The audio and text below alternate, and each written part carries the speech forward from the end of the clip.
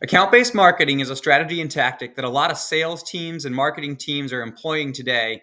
And HubSpot has a very cool set of tools called target accounts that give you a head start on kind of using that methodology. So I'm in my portal. I jumped into target accounts here. HubSpot's going to ask me a couple quick questions just to kind of get things started. I'm going to say, I'm doing all three of these is why I want to use ABM. It's going to ask me to put in some sample target account companies, and you can change these later. So I'm just going to put HubSpot in for now. But once you turn these tools on, HubSpot's going to create a couple different properties for you that exist on your company records and exist on your contact records. One of those is going to be job role, and that's going to sit on the contact level. There's also going to be an ideal customer profile tier, and that's going to live at the company level. So now, using my workflows or manually from my records, I can indicate when a company meets a certain threshold or has all the right demographics or is engaged in a certain way, that they're a tier 1, they're a tier 2, they're a tier 3 type of company. You can, anytime in this tool, come in and manually select other ones. But let's quickly look at how we would make a workflow to automatically do this. I'm going to make a workflow from scratch. I'm going to say this is a company-based workflow for now.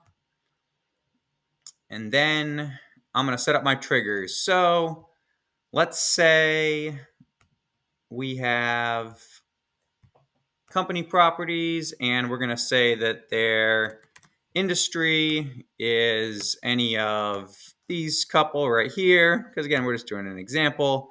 And we want to say that their company, let's say their country is in the United States. So US, United States, USA, etc. And then we'll just hit save. And then the action that we can include here is we're going to come down and find set a property value. And in this case, if this was all the criteria we needed to say this person or this company is going to meet our new tier, then we're going to say this is an ideal customer and they're going to be a tier 1 and hit save.